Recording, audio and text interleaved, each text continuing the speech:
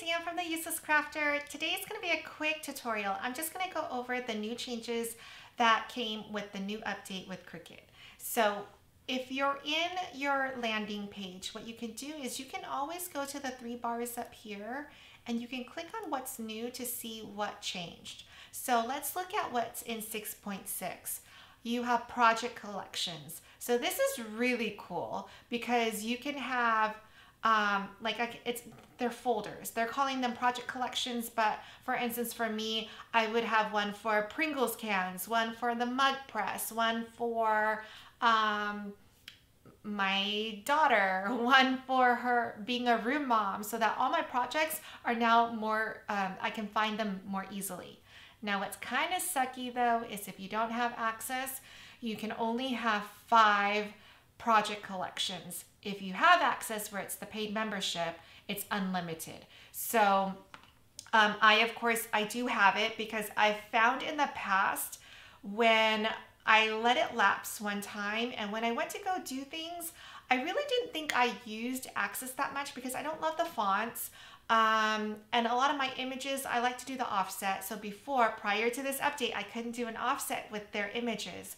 So I let it lapse, but then I went in to do it and I found that I used my access a lot more than I thought. Plus, I buy a lot of stuff. I wait for it to go on sale and then I want the additional discounts. So that's why I like access. Now with the offset, I mean, it makes way more sense to get the access membership. But anyway, so let me show you how to get to the collections. The other thing that I want to talk about is the offset. So that's going to be in the project I'm going to show you. So I'm going to click done, get out of here. So where you go to see your collections is under my projects. You can click on view all. And I started to make a few folders just so that I made sure I knew how to do it before I wanted to show you. So here is mine, right? So I have some companies that I work with, right? So 12 by 12 cardstock, Creative Fabrica.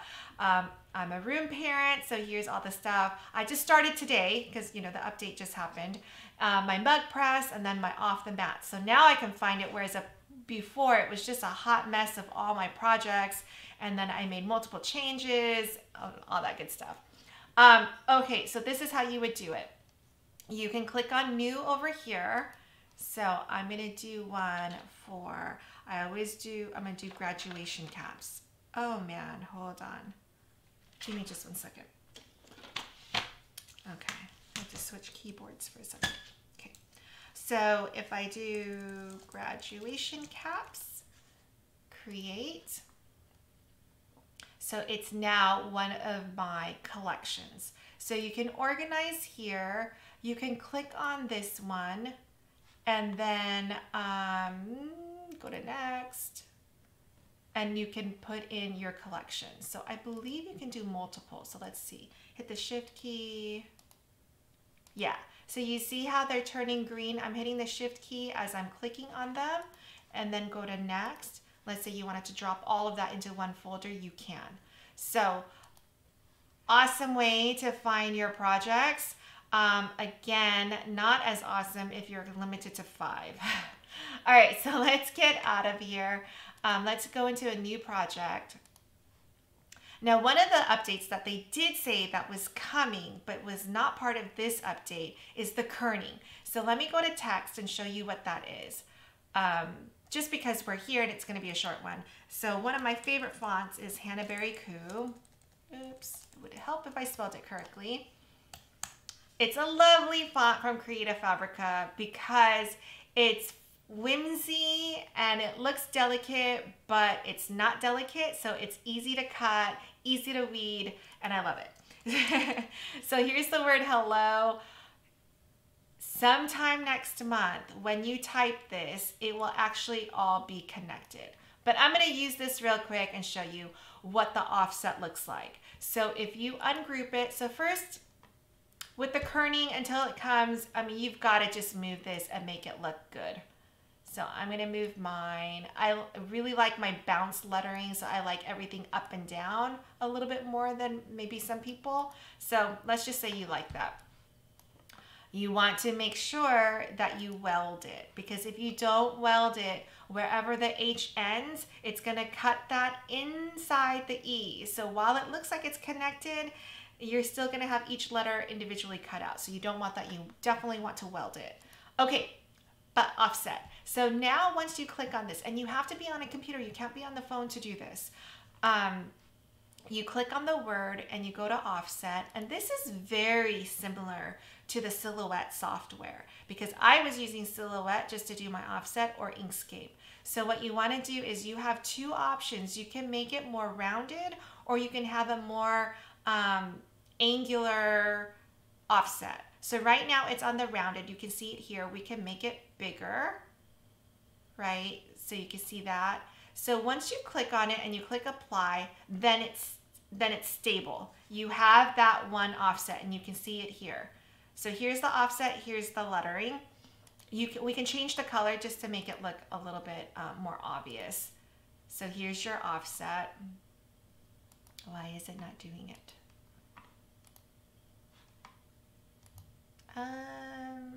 Interesting. Okay, well, let's click on this.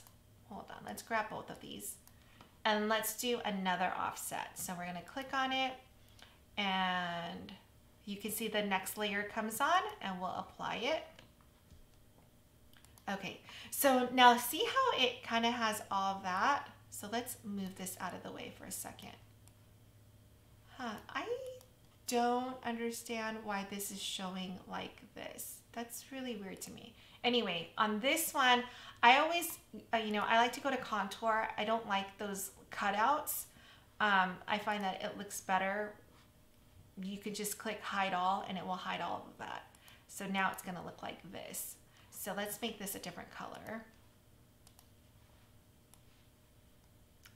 And so there's your offset. Perfect, right? Let's do one with an image just so that you can see. And then I'm gonna do one with the more angular, more sharp edges. So let's do this egg. So I'm gonna insert the image. This is gonna make your cake toppers, I don't know, everything is gonna look so much better with an offset. I'm gonna do a more detailed one with offsets though, because when you're combining certain features, think of like a cake topper, for instance, and you have, Charlotte, age 5, and then you have like, I don't know, a Ferris wheel, princesses, castles, whatever. You want to weld all those pieces together so that you have a gigantic offset. So that's going to be a separate one. I just want to introduce the features in this tutorial. All right, so here's this egg. You want to go to offset and apply. So here's the first. I feel like this one was just a glitch because like this one came colored. Let's see if we can change it to a different color. Yeah, okay. So you see you have that. Let's grab both of these and do another offset. And there it is, and you just apply. And you can make it bigger.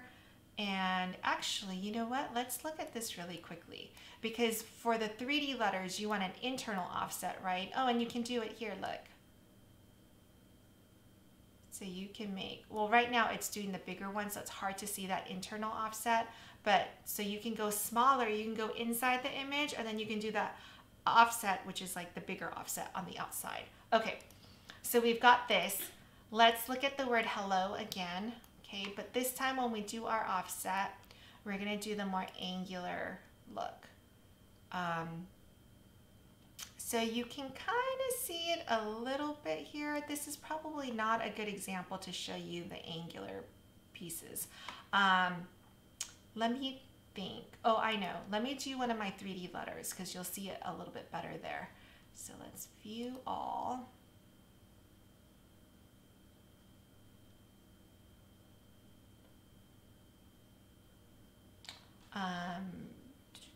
Let's do this letter L. Okay. So these are the 3D cardstock letters. I love them. Let's move it to a cleaner space. Okay, so let's ungroup it. Ungroup this. I'm gonna get rid of, oops, let's ungroup that.